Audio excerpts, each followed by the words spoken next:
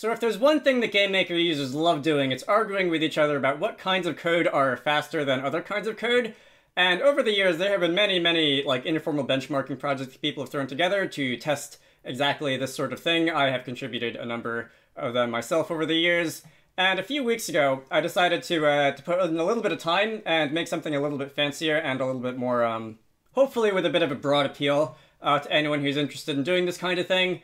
This is the GameMaker benchmark tool. So if you want to look at this project yourself, I will have a link to the GitHub repository where it lives down in the description of the video. I actually put effort into making this like properly an open source project, unlike some of my other projects, which are just kind of like the sources there, but I'm not really paying attention to pull requests. If you take an interest in this kind of thing and you feel like contributing, go ahead. This is a little program with a little graphical user interface that I am going to be using to test different kinds of GameMaker code against each other. And keeping in the spirit of things, I think there is no better example to show this off with than everybody's favorite thing to argue about within the realm of GameMaker performance, and that is what kind of loop is fastest. So if I just select this one in the benchmarks list and hit run benchmarks, that's going to take a second to run. And we're going to have some results here.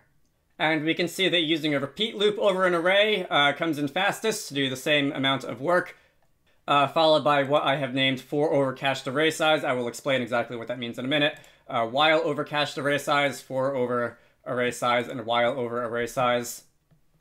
And you can see the relative performance of each of these strategies for looping over an array stacked up against each other. So we have ourselves a fancy bar graph with the test code that took the least amount of time to run over here on the right, and all the other ones next to it. You can see some other readouts down here at the bottom relating to performance. You can click on the data display to see some other data visualizations. This basically flips it on its head, so percentage-wise, how does it stack up? We have the number of operations per millisecond. I'm not entirely convinced that this is a useful metric, because in the real world, in your games, you're going to be doing a ton of other things, and operations per millisecond doesn't really mean anything, but it's kind of cool, I guess. And also, we have ourselves a pie chart, which I personally like, and a lot of other benchmarking people think it's kind of useless. And honestly, I do agree that it's kind of useless, but I still like the pie chart anyway, because it's interesting. Hardcore benchmarking people will tell you that if you're going to do something like this, you should generally run more than one trial, and you should randomize the trials, and you should also make sure that they like run in different orders, known as interleaving, just to iron out any random statistical fluctuations that'll happen from your computer doing something in the background and throwing off the results of one or more of the individual trials. You can also specify exactly how many iterations to run it for. Generally, you will want to do run a large number of iterations for these, so that again, iron out any statistical noise that'll come from, let's say that like your antivirus kicks in the background at some point in the middle of one of the tests. So how this works, if you want to mess around with this for yourself, what you're probably concerned with is going to be in the gm_benchmark file. This is going to just simply define an array containing a number of benchmark tests, which you might recognize from the list over here. So we have growable collections, we have dot products. The one that I'm interested in today is going to be fast loops, different ways of iterating over arrays. So each benchmark is going to have a name, and it's going to have an array of test cases that you might want to run. Each of the test cases is going to be a struct with a name, a function which is going to be the main like benchmarking function, which is what's going to be timed by GameMaker, and it is optionally going to take a setup function that'll run at the beginning, in case there's anything that you need to set up for a benchmark to work, such as to allocate in an array like this. And when you click the run benchmark button, the program will it'll run the initialization function if there is one, and then it'll run the actual benchmarking function, and that is what is going to be timed and have all the fun data collected about it and that kind of thing. Both the initialization function and the benchmarked function itself is going to take a parameter for the number of iterations that you're running over. Depending on exactly what you're testing, you may want to throw that in a repeat loop and just throw whatever code you're testing inside the repeat loop. Or if you're doing something involving, for example, setting up an array, you might want to use the iteration size in the initialization function in some way so that you can pre-allocate any data, and that won't have to take time away from the actual benchmark itself. In this case, in the case of loops, we are going to iterate over the array in different ways. Everybody's favorite, the repeat loop. In other cases, such as comparing the runtime versus manual dot products, you might simply write out the result of those calculations inside the repeat loop. If you're looking for other ideas of what you might use this for, there are a number of tests that already exist in this this benchmark file that you might want to run. Okay. Let's see, I think that's pretty much it. If you need to define any additional like functions or anything, you can do that wherever you want. You can do that at the bottom of the benchmark scripts, at the bottom of the benchmark main file down here, so that it's out of the way.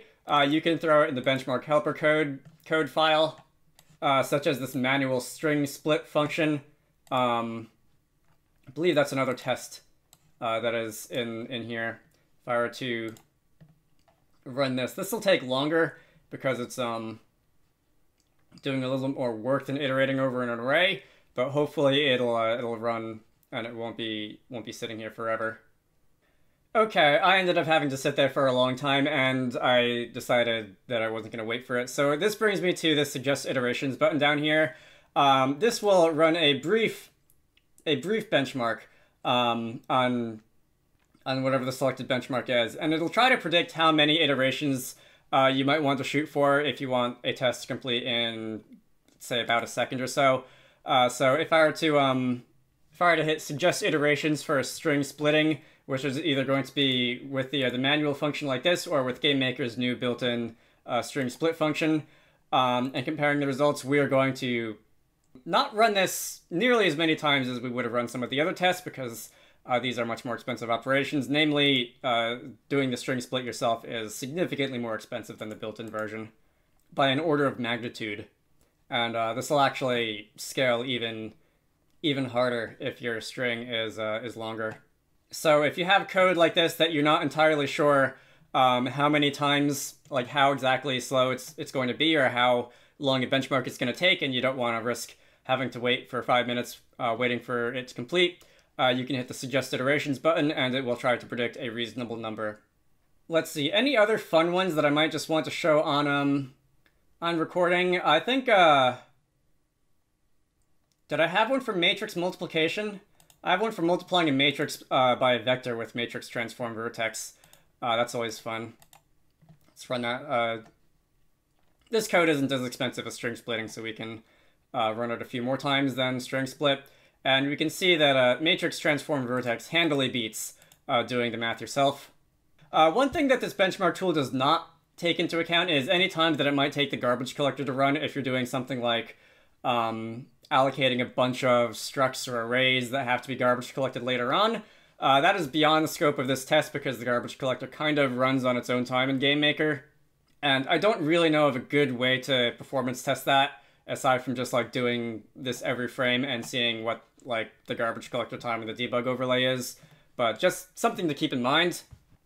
And lastly, of course, you can run this in the Yo-Yo compiler, and the results are usually not too different. The proportions are usually not too different between different types of code in virtual machine versus Yo-Yo compiler. In certain math-heavy things, they obviously will be, so I would expect the gap to close quite a bit in matrix multiplication test in YYC versus VM, but probably considerably less so when it comes to things like loops or things of that nature. So that took a minute to build. I'm going to run the loops benchmark, and again, the proportions are the same. Repeat over array actually gained quite a bit of ground over the while and the for over array size in this test, but it's not like repeat was suddenly slower in YYC or anything like that. If I were to do matrix by vector, we can run that, and again, the proportions are similar.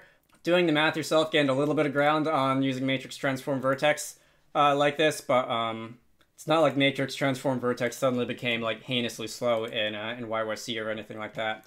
I'm interested in seeing how this is going to work out when GameMaker's new runtime drops, since that will be building your games in a very different way than we're doing right now, but that's not going to be happening for a while. But when the new runtime does eventually drop, I'm sure that people are going to be looking at this sort of thing with interest. All right. So one thing this does not do is it will not tell you why something is faster or slower than, like it will not tell you why certain kinds of code are faster or slower. There are ways, if you're using the virtual machine or the Yo-Yo compiler, that you can kind of look at exactly what code is being executed by the GameMaker runner, either by investigating the generated C++ by YYC or looking at the actual virtual machine bytecode. But that is going to be a subject for another day. I would kind of like to talk about those eventually. I do plan on referencing this benchmark tool in the nearish future when I get to the end of the 3D Collisions in GameMaker series, when I talk about optimizations and different optimization strategies that may or may not be worth it. We'll see what the future holds. Again, if you want to play around with this yourself, or if you want to if you want to like make any modifications and submit it as a pull request, feel free. There is actually an outstanding pull request that I have been saying that I'm going to be getting back to. I believe this is Manta Ray in the Discord for several days, and I keep forgetting, and I really need to do that. But yeah, my name is Michael. I like Wizards and Dragons and making games. I hope you all find this sort of thing useful, and I will see you all later. Special thanks to Zenjamin, Vitro V, Squarecrow, Syndra Larson, Manta Ray, GameMaker, Edward Holt, DJ Gibbles, and Army Armbruster for supporting these videos. If you want to contribute to the channel, head on over to the Patreon page down in the video description to join the fun.